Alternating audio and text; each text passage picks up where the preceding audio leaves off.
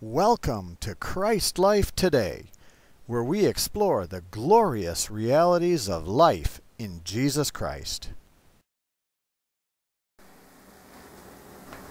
Hello, my name is Robert Dahlman. I am one of the directors of Christ Life, Inc.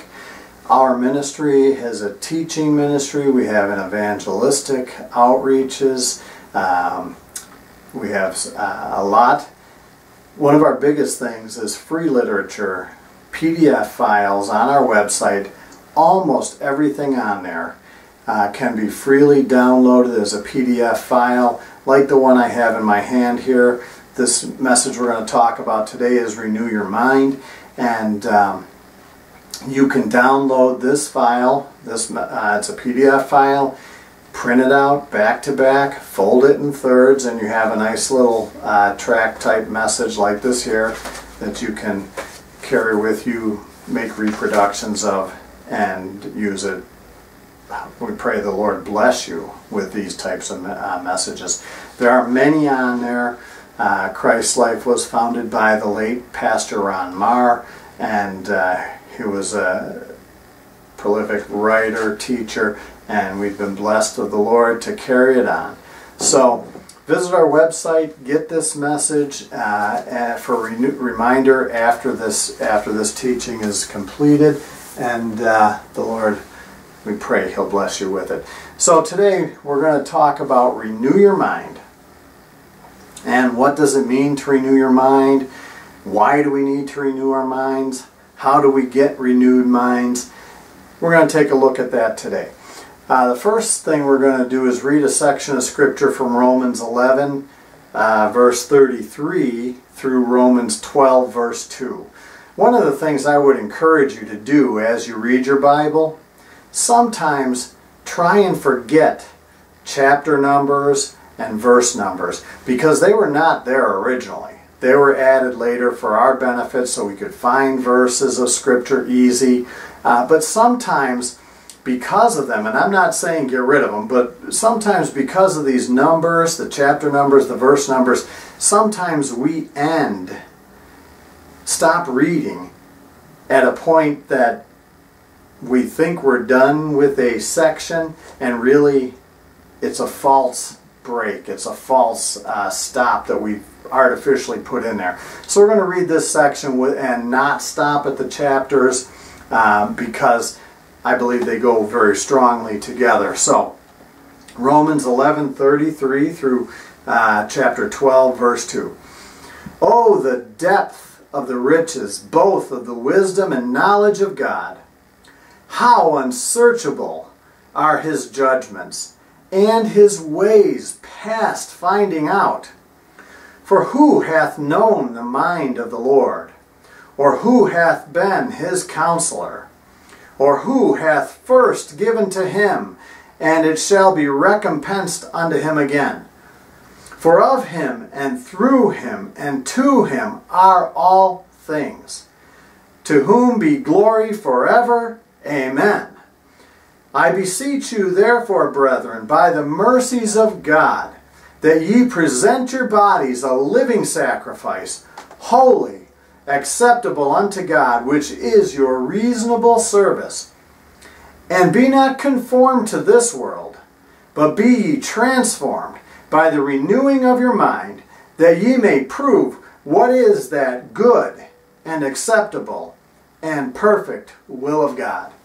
So that's the section we're going to talk about a little bit here. First, let's look at what does it mean to renew your mind. The Greek word for renewing means a renewal, renovation, a complete change for the better. That's essentially what the Greek word used there means. The mind is our intellectual faculty and the understanding. It's our reason, our capacity for spiritual truth, understanding, the power of considering and judging soberly and calmly and impartially. This is what the word mind means. So renewing our mind is completely changing for the better the way we think, and how we understand and judge spiritual truth. Let me repeat that. The renewing of our mind is completely changing for the better the way we think and how we understand spiritual truth. So let's take a quick look at some of this passage here that we just read. The depths of the riches, both of the wisdom and the knowledge of God, how unsearchable are His judgments, and His ways are past finding out. In verse 34 and 35, it says, "For who hath known the mind of the Lord? Or who hath been His counselor? Who is given to Him first that He should repay him?" That's essentially what it's saying. Who's given the Lord any counsel that He owes us and He's going to repay us? His ways are beyond searching. His ways are beyond finding out. He is glorious. And He is way beyond our ability to understand without God's help. There is a passage of Scripture that tells us that we have been given the mind of Christ. So it's interesting. In and of ourselves, this is where we're getting to the renewing of the mind. In and of ourselves, His ways are beyond us. How unsearchable are His judgments and His ways past finding out. Who has known the mind of the Lord? Well, praise Jesus, because of His death, burial, and resurrection in our place for our sins, He's given us access to the mind of Christ. We can know the mind of Christ because Galatians 2:20 tells us it's no longer I who lives, but Christ who lives in me. So Christ, of course, knows the mind of Christ. We have access to that. We have access to the mind of Christ. Now, almost all of us are probably very familiar with chapter 12, verse 1. "I beseech you, therefore, brethren, by the mercies of God, that you present your bodies a living sacrifice, holy, acceptable unto God, which is your reasonable service." Most of us are very familiar with that. But you see how easy it was to jump over verse 36 of chapter 11 because there's that artificial chapter break? Well, I want to focus on verse 36 for a second here. Romans chapter 11, verse 36. This is a tool that you can use for everything in your life, I believe. It says, "For of Him, and through Him, and to Him are all things, to whom be glory forever. Amen." So, the way we use that in everything in life is we ask those three questions. We ask, is it of Him? What we're doing. Is it of Jesus? Did He give it to us? Is it of Him? The next question we need to ask ourselves is it to Him? Are we doing it for His glory? It's got to be from Him, given to us to do. We've got to do it for His glory. And, I missed one, through Him. So it's got to be from Him, it's got to be done through Him, and it's got to be done to Him or for Him. Has He given it to us? Whatever it is you're doing, anything, has He given it to us? Is He doing it through us? And are we doing it for His glory? Romans chapter 11, verse 36 comes right before 12:1 and 12:2. So in 12:1, Paul's beseeching us to offer ourselves as a living sacrifice. Our bodies. He says our bodies. Offer our bodies as a living sacrifice, holy and acceptable unto God, which is our reasonable, some translations will say, spiritual service. Paul encourages, exhorts us to give our bodies to Christ for His glory, for His honor, and to do it holy And that's our reasonable service. And how? Don't be conformed to this world. It saddens me to no end to see Christians who try to look as much like the world as they possibly can without crossing the line. Paul says, don't be conformed to this world. Don't look like this world. Don't try and get to be like them, but rather be transformed by the renewing of our mind, that we can prove, we can show what is the good and acceptable and perfect will of God.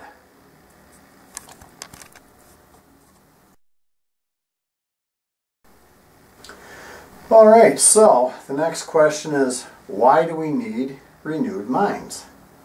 In the last section, we saw that who has given counsel to the Lord. Well, why do we need renewed minds? The answer is simple. We need to think like Christ and be in agreement with His thoughts and plans. In Isaiah 55, verses 8 and 9, we're going to read a couple of verses here that will give us some insight as to why we need renewed minds. It says, God speaking, He says, "For my thoughts are not your thoughts, neither are your ways my ways, saith the Lord. For as the heavens are higher than the earth, so are my ways higher than your ways, and my thoughts than your thoughts." Pretty straightforward. We don't think like God. His ways, His thoughts, so much higher than ours, so much different than ours. We need to have our minds renewed. We need to have a dramatic and complete change for the better in the way we think and understand spiritual truth. God's ways are far superior to ours. Is it possible for our thoughts and ways to line up with God's? The answer to that is yes. I made allusion during the last segment to the fact that we have the mind of Christ. Well, right now we're going to take a quick look at a passage in 1 Corinthians chapter 2 and verse 16. It says, and this is actually, if you think back to the earlier section, this is a bit of a repeat of that section in another passage of Scripture, but this is where it tells us we have the mind of Christ. "For who hath known the mind of the Lord that He may instruct him?" Well, that's pretty much the same thing what we read in the earlier section. Verse 16, 1 Corinthians chapter 2. "For who hath known the mind of the Lord that He may instruct him? But we have the mind of Christ." That is how our minds are renewed. As I say frequently, Galatians 2:20, "It's no longer I who lives, but Christ who lives in me." Our minds are renewed by Christ living through us, by getting into the Word of God,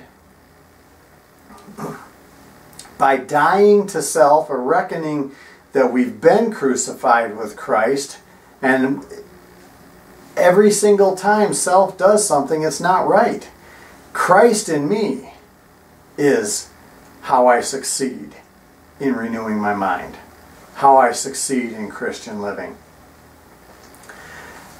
I take, and I often say this, people who have seen me teach before or whatever, I'll often lift up my Bible and I'll say something like this here. Every single time that I disagree with this, every time, I am wrong. Let me repeat that, because this is a position of safety in understanding the Scriptures and renewing our minds and thinking more like God. Every time I disagree with this, every time I'm wrong. Now, you might say, well, why would you disagree with that? Well, trust me, folks, there's a lot of things in the Bible that I don't particularly like.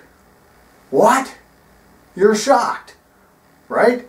Well, I don't like the fact that Jesus tells us that narrow is the gate that leads to life, and broad is the gate that leads to destruction and hellfire. I don't like the fact that most people, many are going to find the path to destruction, and few are going to find the path to eternal life. That's something I don't like.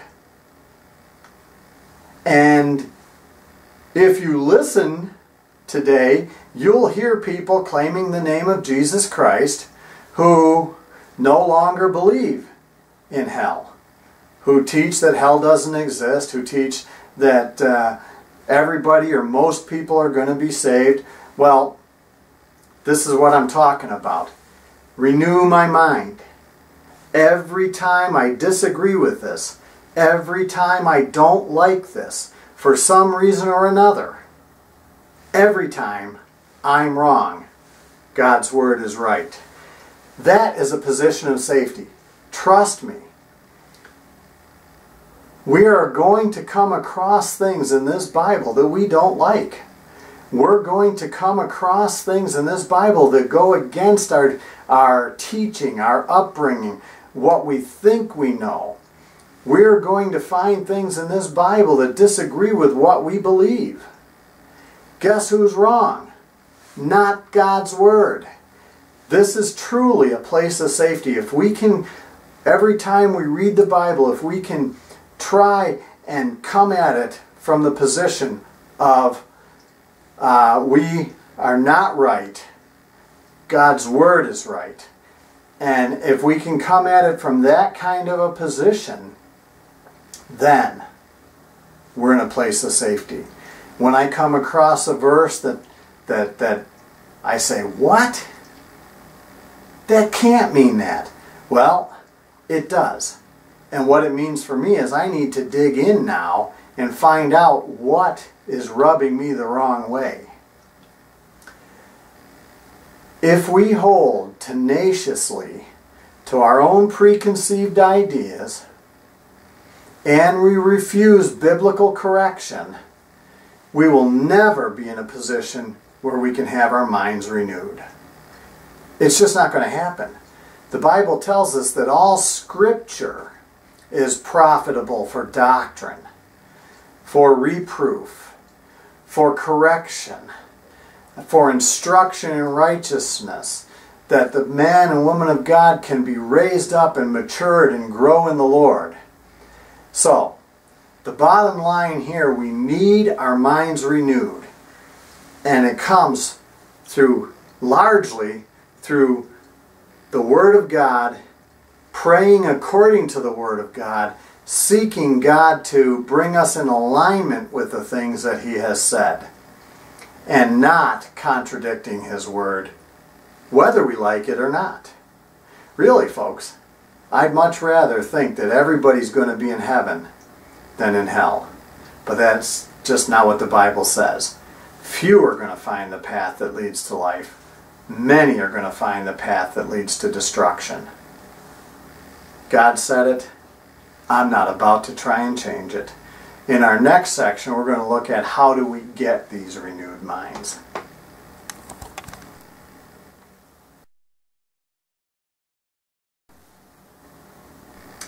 Alright, in this final section, we're going to look at how do we get renewed minds. And we're going to take a look at several scriptures that talk about this. There's no better place to get a renewed mind than the Bible. That's where we learn to think more like God. Faith comes by hearing, and hearing by the Word of God. So if we want to think like God, we need to dig into His Word in prayer according to what He says. So we're going to read a section of Scripture here. I call this the WWW that really matters. In today's world, we think of the internet when we think of WWW. But in this passage of Scripture, we're going to think of the washing of the water of the Word. Now that's the WWW that really counts. And Ephesians chapter 5 started halfway through verse 25, 26, and 27. Talks about, even as Christ also loved the church and gave himself for it, that he might sanctify and cleanse it with the washing of the water of the word, that he might present it to himself a glorious church, not having spot or wrinkle or any such thing, but that it should be holy and without blemish. So, this is in the context of marriage relationships, and as Christians, we are the bride of Christ, and God will have a spotless, blemish-free bride. And we need to start the cleansing with the washing of the water of the Word. The blood of Jesus has cleansed us from all sin. But as we walk in this world, we get dirty still. And we need the washing of the water of the Word to help us renew our minds, to help us to think right, to help us to think in alignment with what God says and how He thinks. As we saw in the previous section, it is possible. He has given us the mind of Christ. So we can indeed learn to think more like God. And we learn that by looking at the Bible. As I said before, there's many things in the Scripture that don't line up with what we think. Look at the Beatitudes. And blessed are you, happy are you when you're persecuted. That's not the way I think. I think I'm happy when I got a good job and a lot of money. But God says, blessed or happy are you when you're persecuted for His name's sake. He doesn't think the way we do. He thinks different than we do, and we need to learn to come in line with Him and to think according to His ways and learn more the way He thinks. So, the washing of the water of the Word. Jesus is going to sanctify and cleanse us as a bride for Himself. And He says, and cleanse it with the washing of the water by the Word.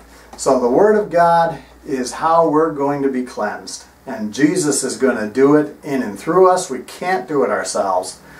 But He uses His holy Word to start that cleansing process.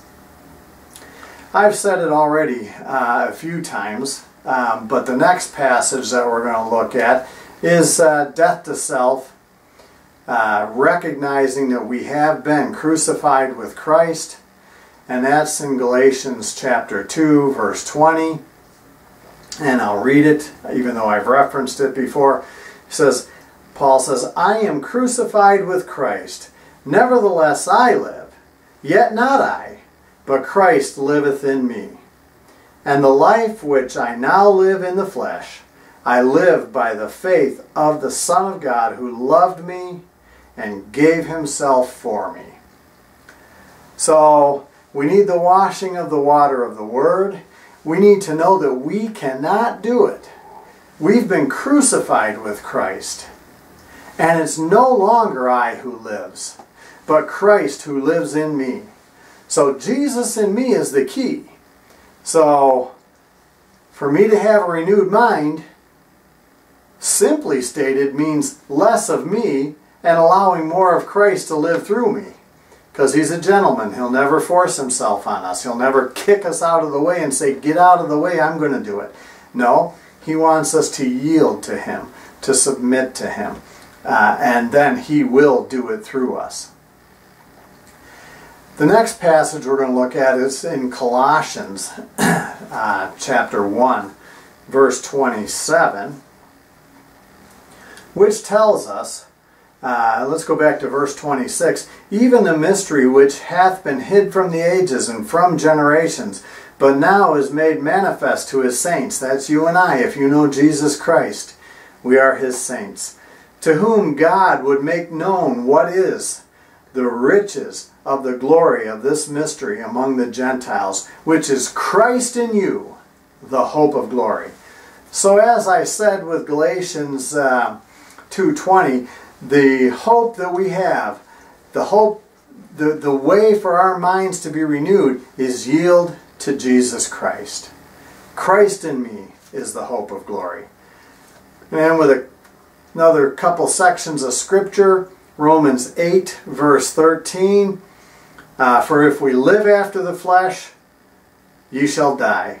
But if ye through the Spirit do mortify the deeds of the body, ye shall live. So we need to put the flesh to death, the deeds of the body. Earlier we saw we need to offer our body as a living sacrifice.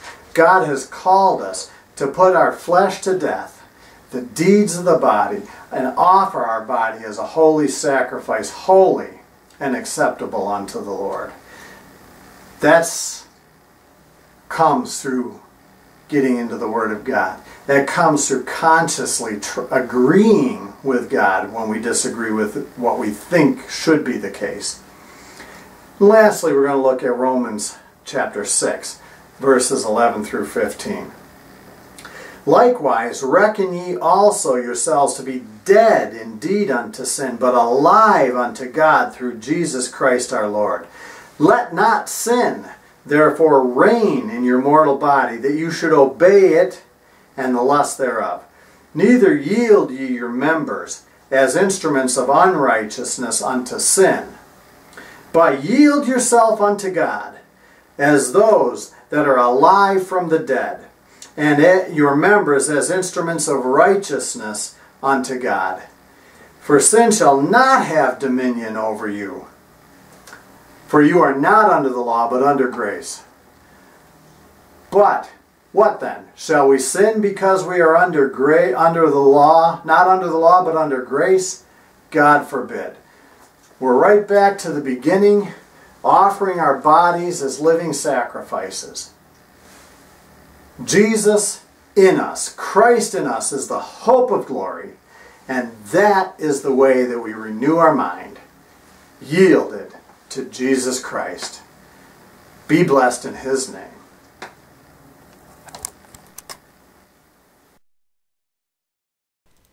Thank you for watching this broadcast. For more information about the ministry God has entrusted to us, please visit our website at www.christ-like.net. Our Christ Life site offers many free downloadable resources. We hope you will visit us online soon, and that our ministry will bless and strengthen your Christian life.